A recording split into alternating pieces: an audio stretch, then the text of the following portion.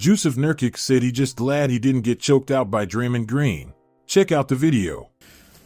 Nurkic just explained what happened with Draymond. That just looked pretty, I don't know the word to use, reckless maybe? Maybe just speak to what happened there. I don't know, man. I was behind the play. I don't think what's going on with him, I don't know. Personally, I feel like that brother needed help.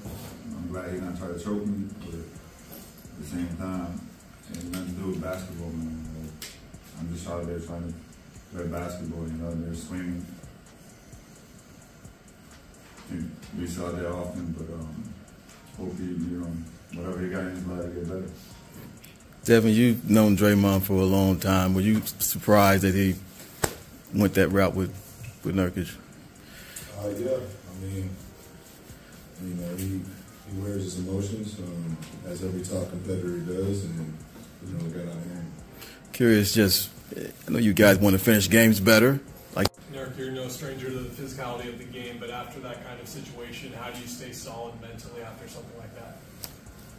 Happened before, so I don't, you know, I learned this league, when you respond to some shit like that, you know, you're getting fined, so you're getting the penalties, which is not fair.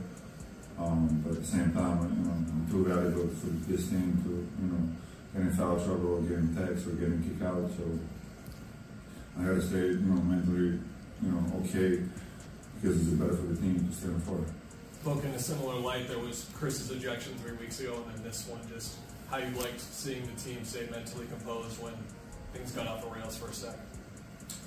Yeah, I don't think we got off the rail at all in those situations. So, you know, we have a pretty mentally strong team, and you know, like Nurk said, any retaliation is always the worst thing in that scenario.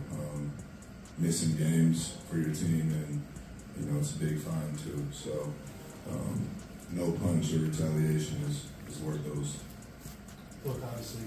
Be sure to like, comment, and subscribe. See you in the next video, Hoop Life family.